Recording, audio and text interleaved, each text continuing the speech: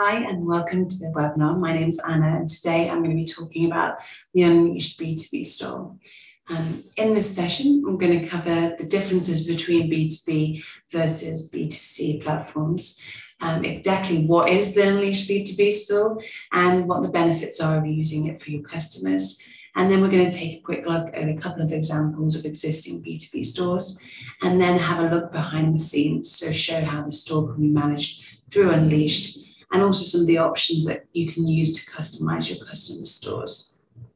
So firstly, what are the differences between B2B versus B2C? A B2C e-commerce platform targets customers purchasing for personal use. So it goes out to meet the customer by appearing in targeted adverts and is also optimized for general search engines. Customers are directed to a web shop and there you can see standard retail products and pricing. An example of this might be Amazon or Shopify. So both of these e-commerce stores you can connect Unleashed via our e-commerce hub. In contrast to this, B2B store is a dedicated website in which companies can give their business, trade or wholesale customers access to view and order products. The products and pricing can be set up so they're unique per customer, or they can be standardized, and we have a guest login feature and that's often used. And that's great for businesses that are not yet on account or have open or might want to open selected products directly for public sale.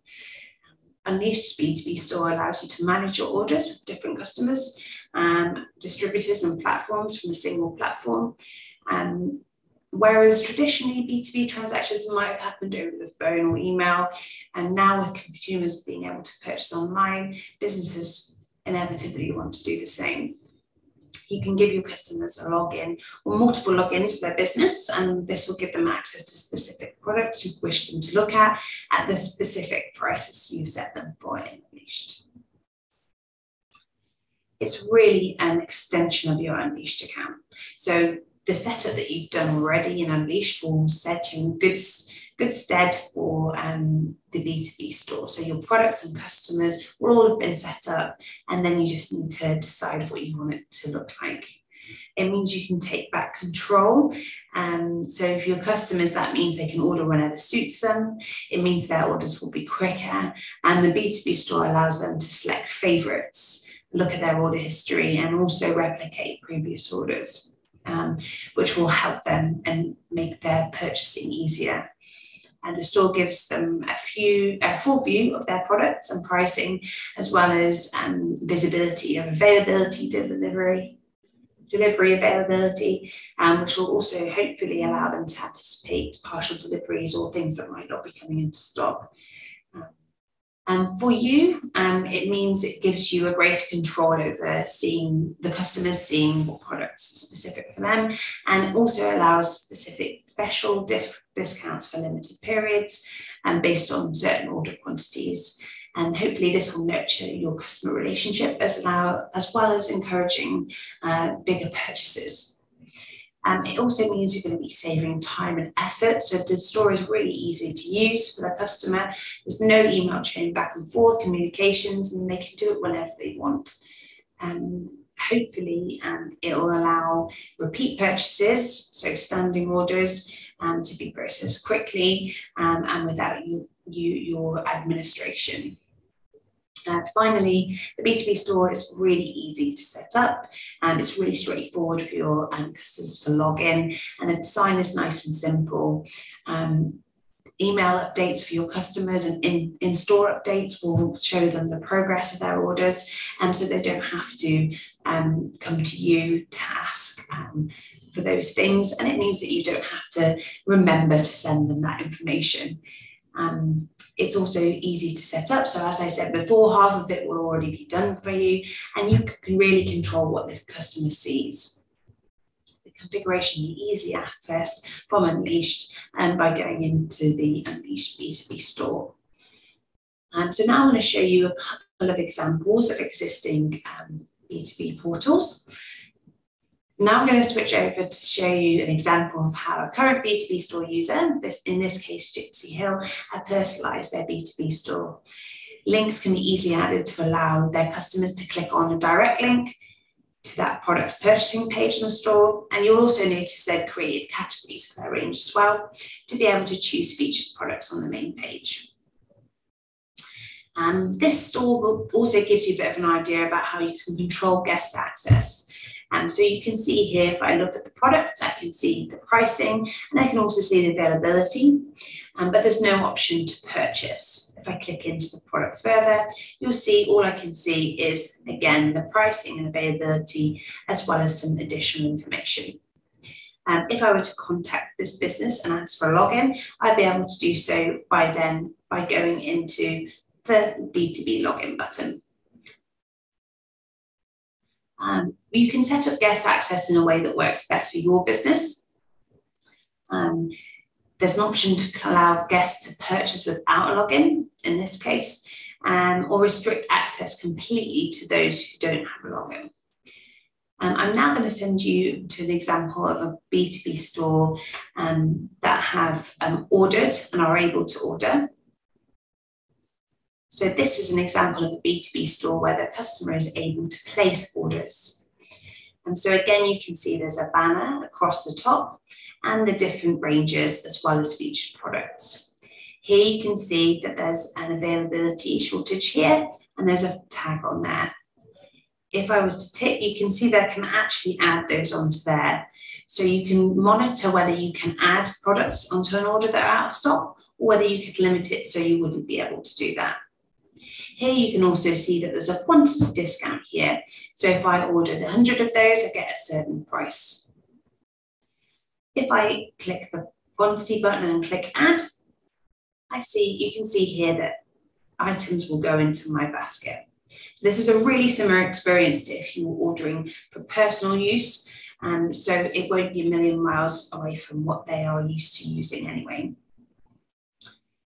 You can see here you have your basket, and you can continue shopping.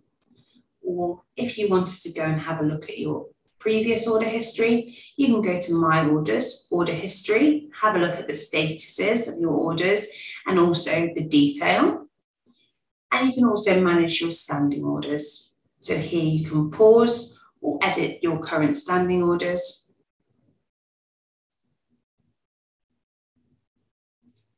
And then if I were to want to create a new order, I can proceed to order through here. I can add in any shipping details I want to, as well as any PO reference or comments and required dates. The delivery details can be personalized in each of your stores. And if you scroll down to the bottom, you can see you have the option to make a standing order, or you can place the order there. Now, in the Unleashed B2B store, you can have the option to pay after the order. So that would require you to either have the customer on account and invoice after delivery, or it might be that you want to contact the customer when the order comes in and to take payment for that particular order. Alternatively, you can take we have a connection with Stripe, and you can take a credit card payment for an order. So I'll pretend that this customer is on an account. So if I place an order now, you can see you have the confirmation page here, and it directs you to the order history should you wish to edit the order. Now I'm going to take you into an example of how you can see the order in your Unleashed account and how you can edit some of the options that are available in the store. So all you need to do to access the B2B portal is go to B2B portal, go to store, and it will take you to the settings page. So here you can decide the design and the look of your store. You can create custom home pages, which is where you have the banners with any links, as well as popular categories and featured products. Here you can decide your customer access. You can click into customers and manage the contacts.